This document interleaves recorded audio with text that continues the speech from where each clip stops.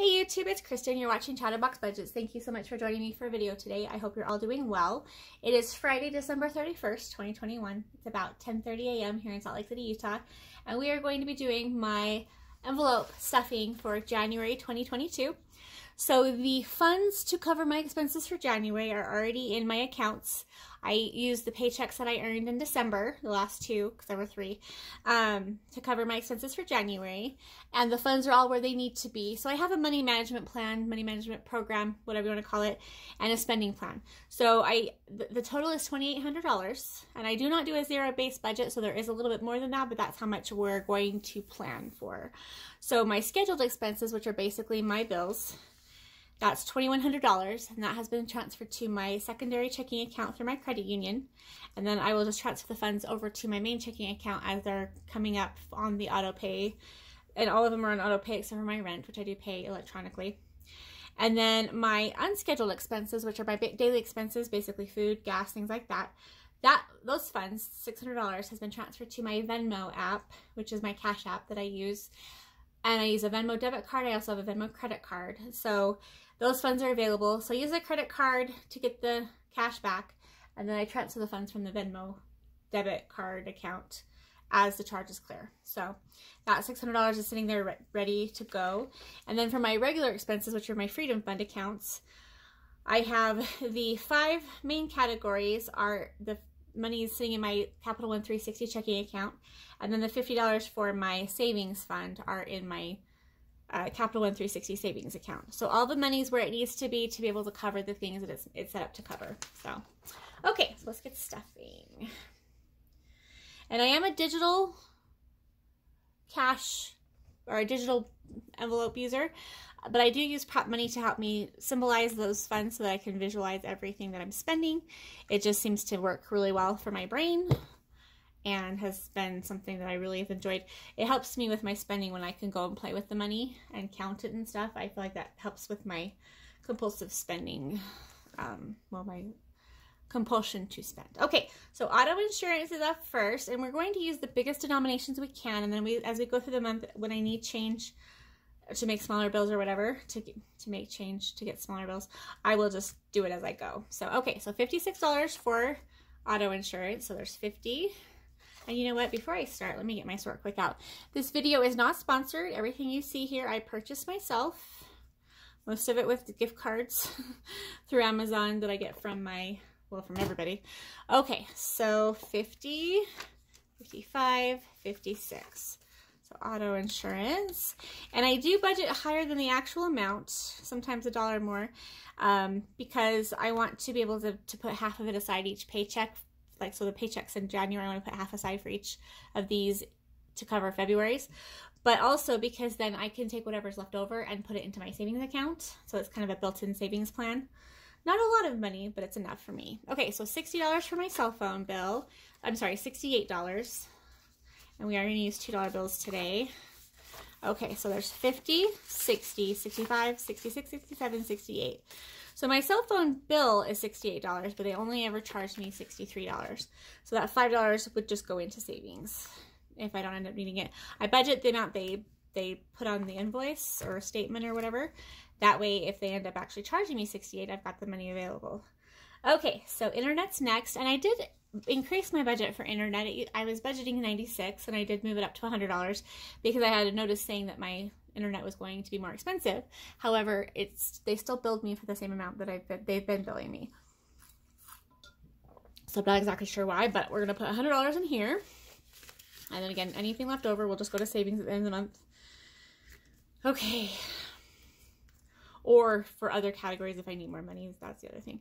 So electricity gets 52, and that's the actual exact electricity cost. I'm on an equal pay plan. I've been on it for years. And so that's my current equal pay amount every month. I've been on auto pay and equal pay. Well, I've been on equal pay. Actually, no, I have. I've been on both of them exactly the same amount of time. And it's been the best thing ever. I like it because my natural gas is higher cost in the winter because my heater, my water heater, and all my heat is done with my natural gas. And then my electricity is less, and so they switch places, and so it ends up balancing out throughout the year. Okay, so natural gas gets 32. We are using the $2 bills that come with my prop money because why not? 20, 30, 32. I don't get to use them in real life, so I might as well use them when I'm playing with money. With prop money. Okay, so 32 for that one.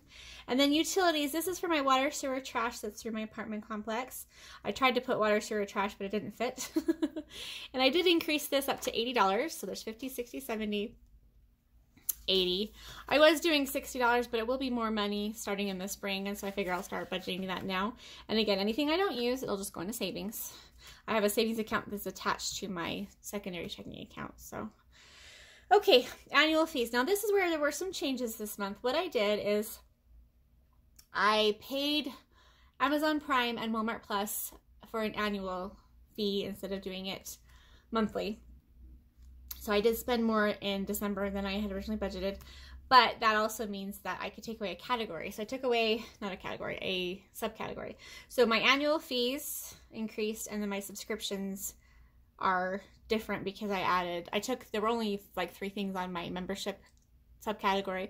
So I took that away and then put one of them with the subscriptions and the other 2 with the annual fees. So, okay, annual fees gets $70. 50, 60, 70. The next thing that's coming up for this is my TurboTax fee that I pay when I file my taxes in January or beginning of February, whenever I end up doing it. And that won't be enough to pay for it, but I'll probably just use my slush fund or something to cover the rest. I'm not too concerned about it. Oh, good.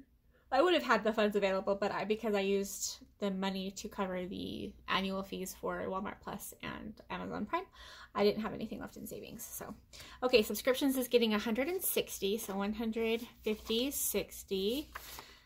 Okay, and that's for Hulu, and I didn't change Hulu to an annual subscription. I looked at it, but because I have the Hulu with no commercials, that's not available as an annual subscription right now.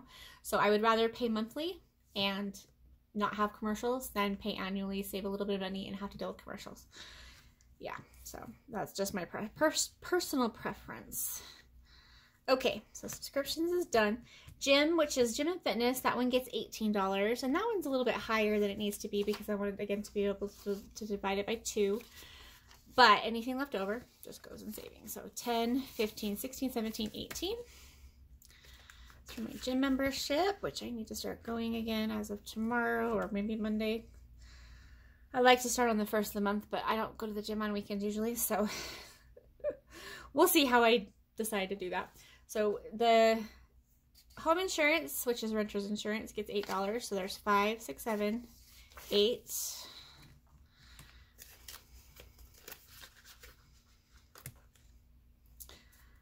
Rent gets $1,226. So let's do 1, 2, 3, 4, 5, 6, 7, 8, 9, 10, 11, 12. So $1,226. So this covers my actual rent as well as my covered parking charge and my washer dryer rental. I choose to rent my washer and dryer, that way if anything happens to it, I can just call them and have them come fix it or replace it or whatever. And then it also covers the 95-cent charge that I pay for paying my rent electronically online through the portal that they have. Loan payment is $230. Now it's not actually $230, it's really only $160. However, my previous loan was $230. That's right, $230. And so what I'm doing is I'm going to put this money, pay the $160 as it comes out, which will come out probably tonight. And then when I, take the remaining balance and then every quarter pay an extra payment. Okay, so $260 in there. Okay, so that's my bill binder. Hopefully that was centered the whole time, and if not, I apologize. I forget I can look. Okay, the next one we're going to do is my unscheduled expenses. So my gas and my fuel and stuff.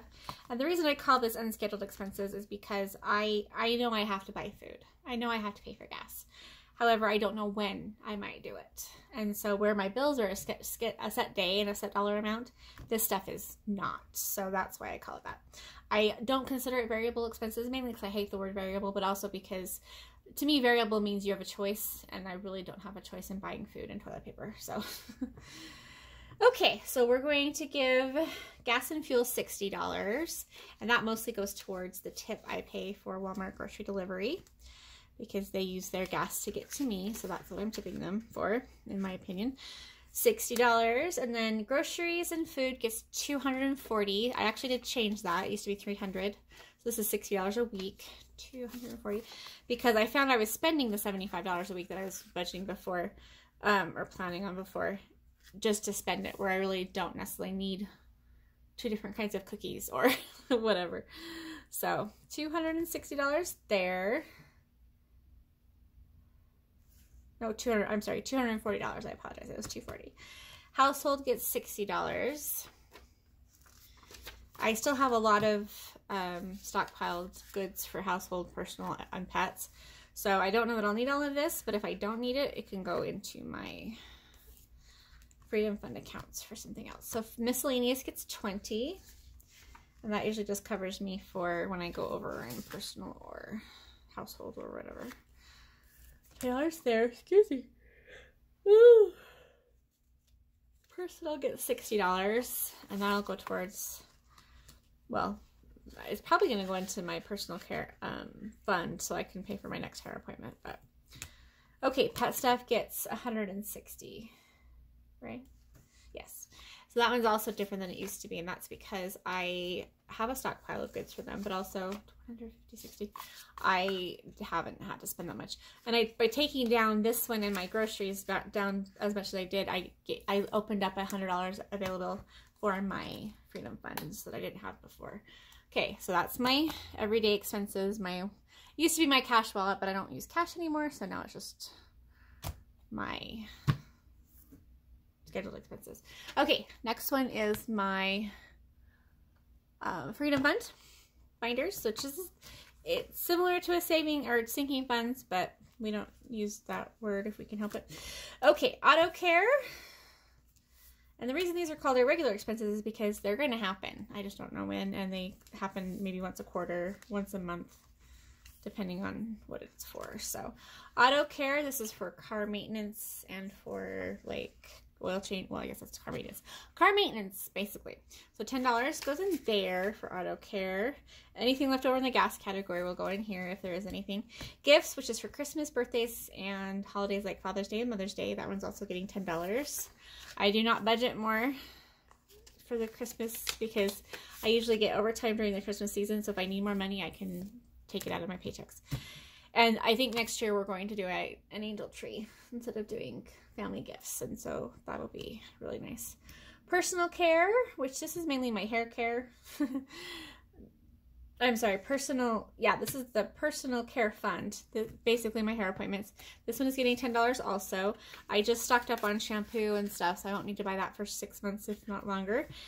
And then, but I do have a hair appointment in 6 weeks, so. Okay, pet care is getting $10. This is for their vet bills. I will have to just cash flow my one of the appointments that we have probably next week to get annual shots and stuff. Then shopping is getting $10. This one I probably could put more in here because I do have the money on an Amazon gift card. I have like quite a bit, but I'm just going to leave that as uncategorized, and then as I use it, then I'll change it over to what that category actually ended up being. I'm trying not to spend it just because I can. Okay, so those each had 10, so that's $50 total, and then savings gets $50.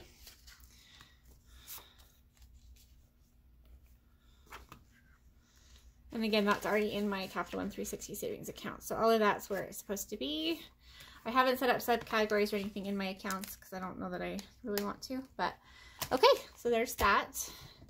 So $2,800 has been allocated for my spending for my expenses for January. And then my paychecks that I earn in January, there's going to be 2, and I think they'll be probably about $1,400 each, maybe $1,350 each. Those will go to cover my expenses for February. I should have a tax refund because I do pay. I I have the same amount of withholdings as I do on my income as I do on my, when I file my taxes. So I should get a refund. Not a huge one necessarily, but at least a little one. And then, yeah, so, okay. So there's that. And then I do have, like I said, I do have a slush fund. I don't have everything. I don't have every dollar assigned to something because that doesn't work for me. And I do have my contingency fund fully funded at $1,000. It's sitting in my safe. That is what I do. I do use when I need cash. So for example, yesterday with my hair appointment, I needed another $100 in cash. So instead of going to the ATM machine on the way there, I just took it out of my safe, stopped at the ATM machine on my way back, and then put that money back in the safe. Because I do have 1s, 10s, 5s, and 20s in there, plus some 50s. So, all right, you guys. Well, I hope that wasn't too anything. just there. I like using prop money. I really do prefer to have everything done digitally. I love having cash, don't get me wrong, and I wish I could use my cash as like prop money, like to take the money out of my safe and just keep moving it back and forth to envelope, from envelope to envelope.